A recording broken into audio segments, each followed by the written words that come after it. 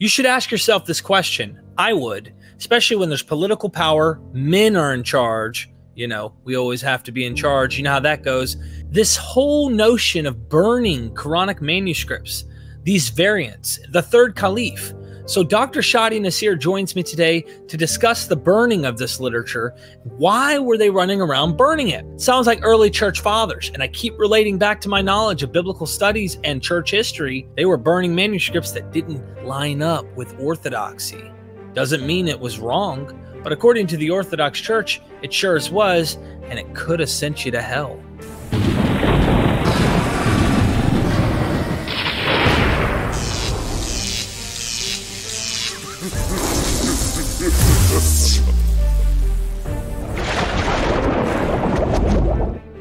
Ladies and gentlemen, join MythVision's Patreon not only to support us, but there are 72 videos that I did with Dr. Dennis R. McDonald and Richard Carrier, all on the Patreon, early access. You guys can ask personal questions when I go to interview these scholars, and you're helping MythVision grow. Wasn't there burning of some of these manuscripts? Right. Yes. So when, you know, the third Caliph of man, according to the narrative, the tradition, right? So when they collected so there was the first collection, and then according to this narrative, that there was a second collection, because Muslims were reciting the Quran differently. So that's again probably the beginning of the variant readings, and it seems that these variant readings were not issues of pronunciation or vowels. Otherwise, they would have put the vowels.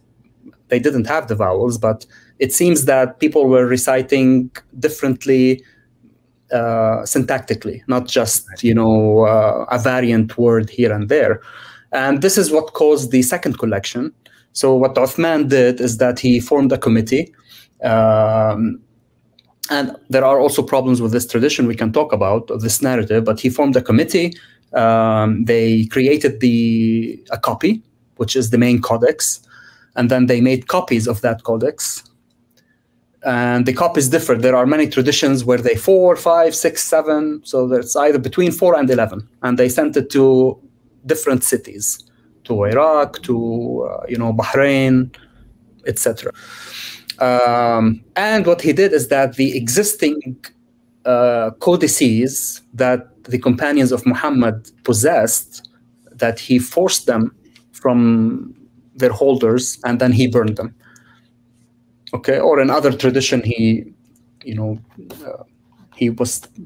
tore them apart, but he burned them, and then so that there were only one version would survive. Okay, which is the version that we have right now. So despite this fact, we do have there are a companion, Ibn Mas'ud, who refused to give his own codex, his own copy, to burn it, and then he kept it. And we do know that even 100 years later, or probably even more, in Iraq, that they were still reciting using this codex or this version of Ibn Mas'ud. And then it slowly died down, after 2nd century, like 8th century, mid, probably after the 800s, it started to die down. But many of the particulars of these readings were recorded in sources. And I think around the 800s is when there's like this scientific revolution, actually. There's like this really interesting, where Islam was on top of the world when it came to scientific studies. And they were looking, from what I understand, to Greek sources. I don't want to rabbit trail there, but like they knew, I think from the conquering of Byzantine and whatnot, they had all these Greek ancient science books, and really, really did some deep knowledge on this. So, of course, I mean, they again, they were not isolated. Even before Islam and after Islam, they were not isolated from what was happening, around them. And even as early as the Umayyads, who came to power after the 4th Caliph, they were hiring people, scribes from Byzantium, who were bilingual, also from the Persian Empire, who fell, afterwards. They were hiring these people to run the state. Okay. Interesting. So, that's clever. Yeah, and this is the kind of continuity and how, you know, the different traditions from Byzantium and from Persia, they were all in a melting pot, in a sense, alongside, you know, the Bedouinized, if you want, Arabic, culture coming from Arabia.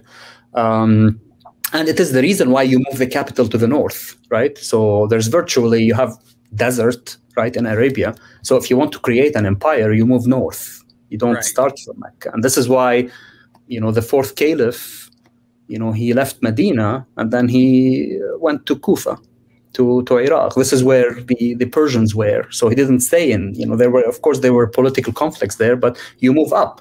And then his rival, who established the Umayyad dynasty, he went to Syria, where the Byzantine were.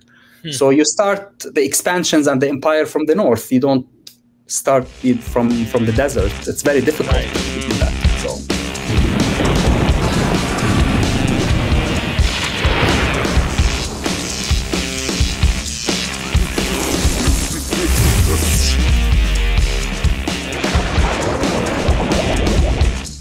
Ladies and gentlemen, join MythVision's Patreon, not only to support us, but there are 72 videos that I did with Dr. Dennis R. McDonald and Richard Carrier, all on the Patreon, early access.